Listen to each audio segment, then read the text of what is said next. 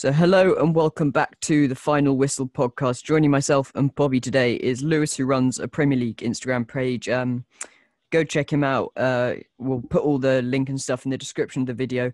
But today's episode is a Premier League mid-season review. So if we start off at the bottom of the table, Sheffield United sat bottom with 2 points, no wins from the opening 16 games. Bobby, do you think there's any chance of them staying up this season? I think it's quite obvious. I'm going to have to go with a no. Honestly, I don't know. Maybe it was second season syndrome. They're just sort of not prepared for the second season of the Premier League, or maybe they're just players. The team is just not gelled as well this year. Maybe, I don't know. It's hard to say because they actually did really well last year, but not sure what the reason is. But I can't see them staying up. No, definitely not. And Lewis, do you think maybe it's the fact that people have worked out how they play this season? So, they've set up better defensively to kind of deal with them. Well, it definitely could be. Last season, there still wasn't as many goals as they need, but they were defending a lot better. So now I think a few players have got injuries, which their squad depth isn't as good as other teams. So I think that's why they're not going as well. And definitely. And then another team just sat above them is West Brom, who are on 8 points. So that's 5 from safety because currently Brighton are 17th. Obviously, Allardyce has just taken over, Bobby. Do you think that he can turn it around for them? Because he is sort of the key manager that is able to do that.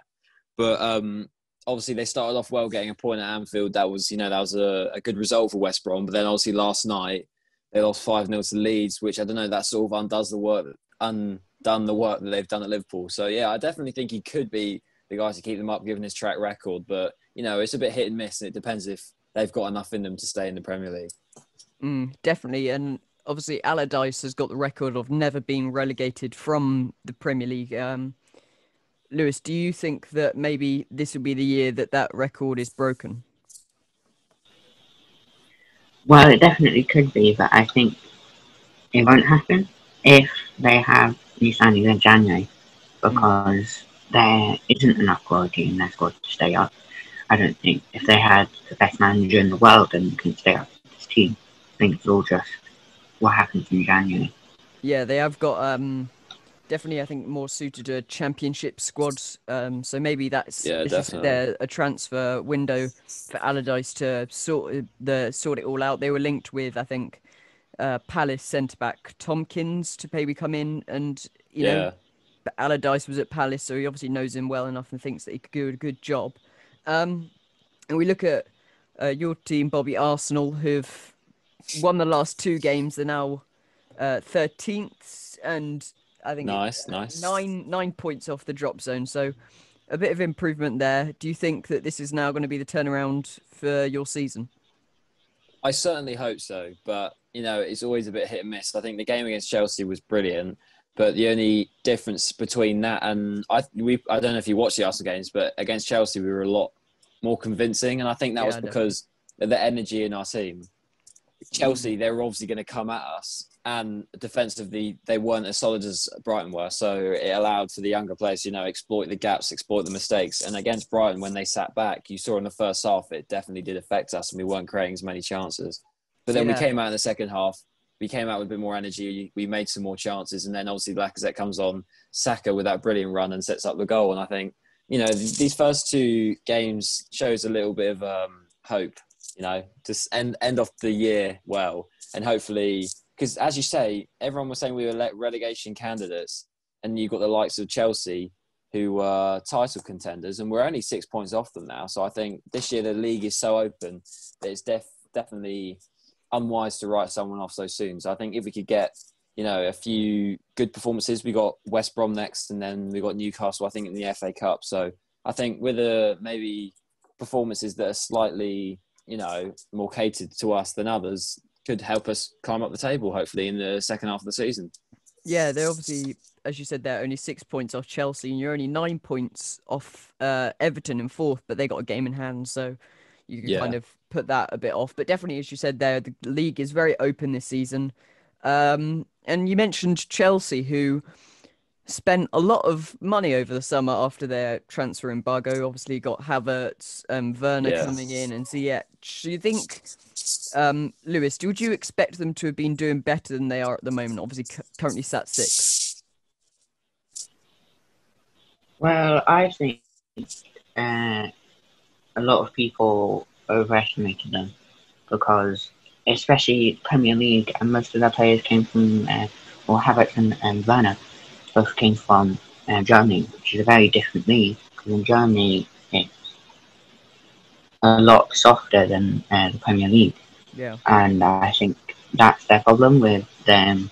Too many signings in a single season won't work because you need time for them to get used to the league.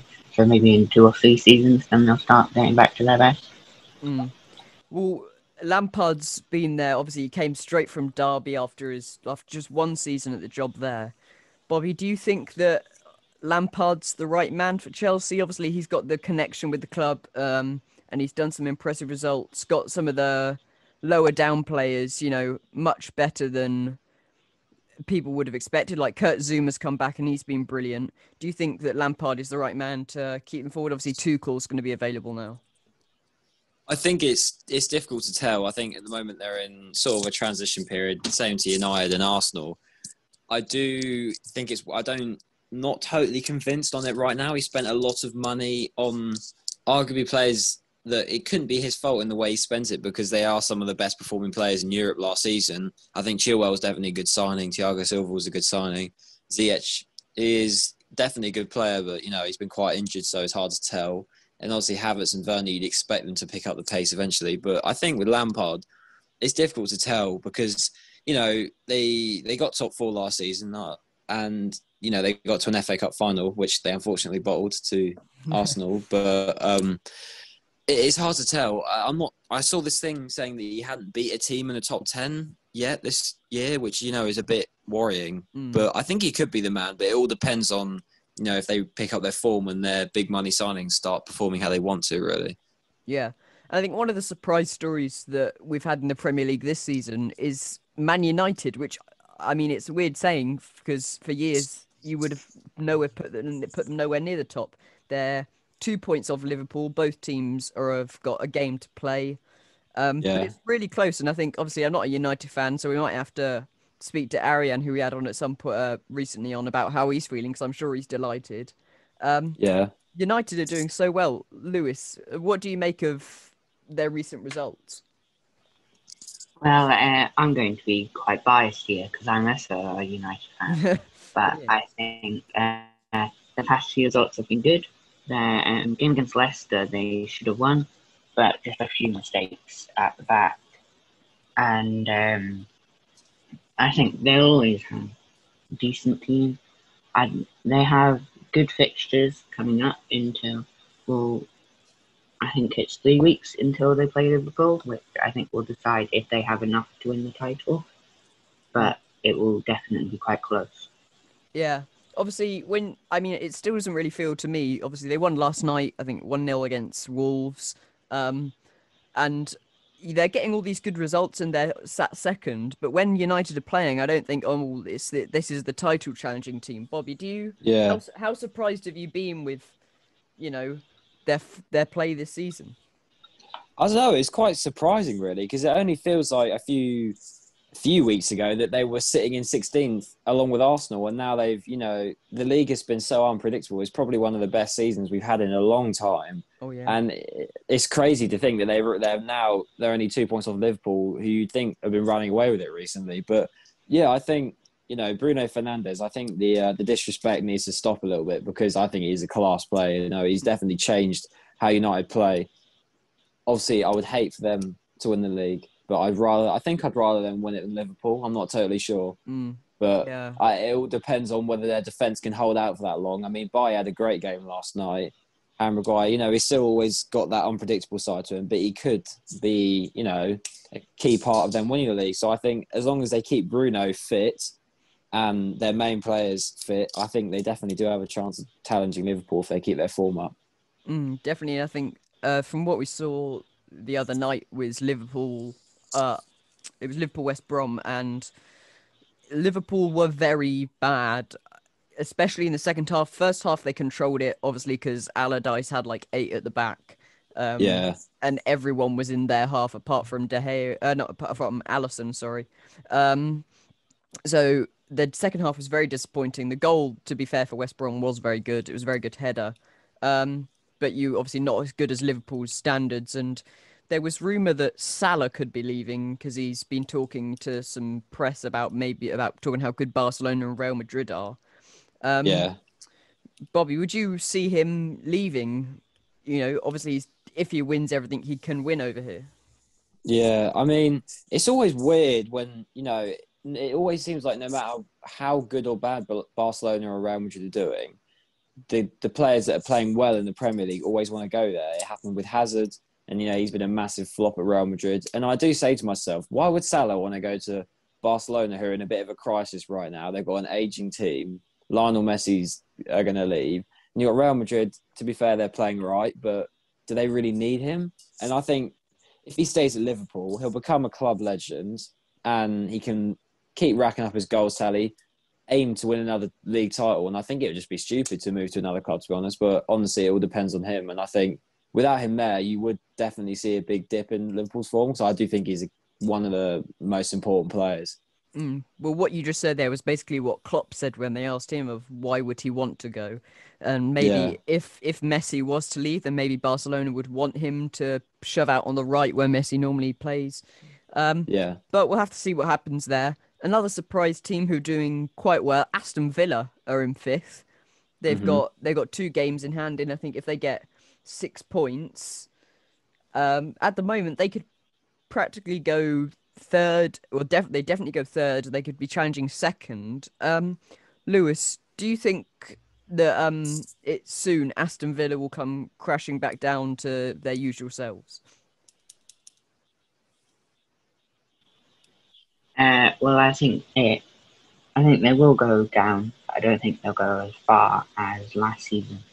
I think they were 17th last season, but I think they could move down to like 9th, 8th. I definitely don't see them getting Champions League football next season, but anything can happen. Yeah, definitely. And a team that have been performing way below expectations are Man City, of course. But then again, they have also got these 2 games in hand, and if you look at 5th all the way down to 9th, they're all on 26 points. So it really is, open this year.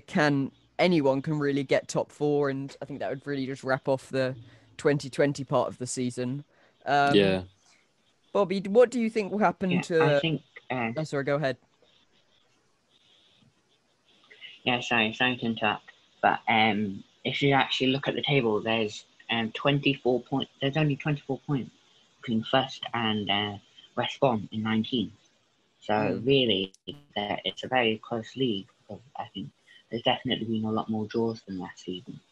Yeah, West Brom for the title, anyone? we were saying it, Bobby, at the start of the season. We were talking about West Brom for the title, so you never really know. They could always bring it back. If City don't get, 1st or 2nd, which isn't looking likely at the moment, but we'll see again. What do you reckon about Pep? Do you think obviously he's got a new contract, so he's quite likely to stay. Do you think getting Messi would be a key factor of him staying at Man City? I think that's probably the only reason he's still there right now. I think the owners are definitely waiting out for the summer or maybe even January, hoping that because of Pep's connection, he could bring Messi in. I think, the expectations of City and their players are so high at the moment that I think that's why we're seeing this sort of... It looks much worse than it actually is, I think, because they are sitting in 8th, but 2 games in hand. If they win both of those games, if they even win 1, they're back in, contention to top 4. And if they win 2, then they're 2nd place. So I think they do need to be given a little bit of leeway, especially based on the 2 games in hand. But I do think that's probably one of the reasons why Pep Guardiola is still here, because of the chance of them getting Messi. And I think the money that would make them and the signing that would be probably the biggest signing in history. So, it would be interesting to see if that one goes through. And obviously, if you look at the Championship, Stoke are near the playoffs.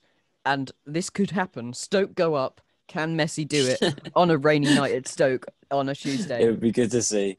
It would be good to see. As long as it don't happen of what last night, and honestly, watching the Forest game versus Stoke, and there was so much mist you couldn't see the other side of the pitch. Yeah, I saw that.